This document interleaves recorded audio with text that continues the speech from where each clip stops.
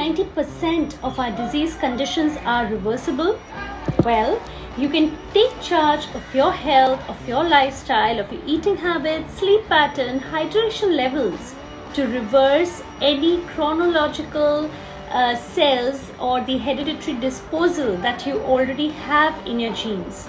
And you can do that by adapting to the right kind of lifestyle. For example, stop eating processed foods. Number 2, stop processed oils and highly refined oils and refined sugar, because all of these just does not damage your cells, but due to oxidative degeneration, they are damaging your cells to a very higher level which cannot be renewed further. So take charge of your health and live fully.